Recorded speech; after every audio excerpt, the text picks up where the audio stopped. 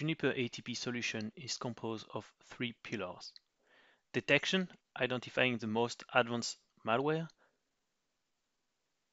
analytics, correlating security events to get the context around a threat; and mitigation, dynamically blocking further attempts of a threat. It provides a complete and comprehensive solution for today's threat challenge. Today, most malware is entering through either email or web traffic. Perimeter solutions are the first line of defense, but fail to detect unknown malware inline. The JATP decoupled architecture allows to inspect traffic at scale with support of multiple types of collectors. Collectors send back to the core email and file for analysis. Advanced detection capability of JATP, including machine learning, allow us to detect sophisticated malware. JATP can also monitor traffic for malware lateral propagation by sending back also file to the core. When a threat is detected, JATP can be used for threat mitigation. The existing security infrastructure can be used as an enforcement point. JATP supports a large set of security solutions, including firewall, IPS, and secure web gateway. Endpoint detection and response solution can also be leveraged by JATP for infection verification and containment.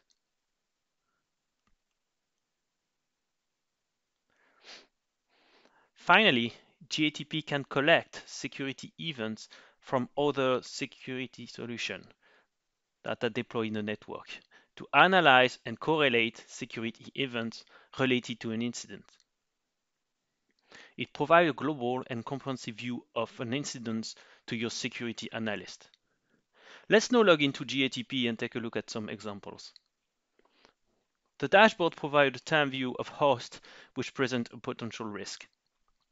The higher is the threat risk, the more important it is. More detail about the host can be seen on the right side. The next tab displays all security incidents. Filter can be applied to sort them and find a specific incident or event. By selecting an incident, all detail will be displayed. A summary will provide high-level information and provide a kill chain representation of the threat progression. We can browse the other tab for in-depth data. Detailed information on the detected threat and action are listed. The UI provides multiple info, like a process graph and malware indicator list, which can point back to the malicious behavior in a trace file. Let's look at another scenario where JATP reports a low threat risk. From the kill chain view, a phishing and a download have been detected, and an event from an external source. JATP displays detailed information of the host. Let's look closer at Dave's laptop. Here is a timeline view of Dave's laptop. All events are displayed, the phishing and the download, both detected by JATP, and also it has collected and correlated an event from Symantec, which informs us that this threat has been blocked by their AV. As a consequence, this incident risk is set to low. Your security analyst team doesn't have to spend more time on this incident. Let's look at another scenario where the risk is maximum. JATP shows three types of events: an exploit, a download, and an execution. It shows detailed information of the target and threat. Each tab provides in-depth data for each type of events. The exploit event detected by JATP, the malware download event,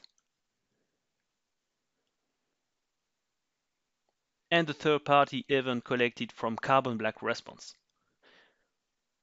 Let's take a look at the timeline view.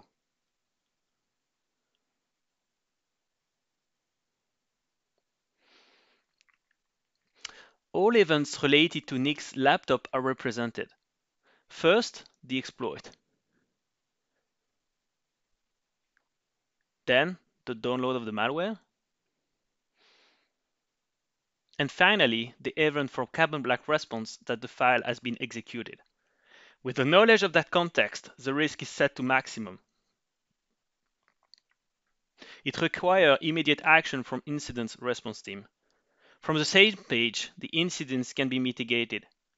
Indicators are automatically extracted and can be pushed to an enforcement device.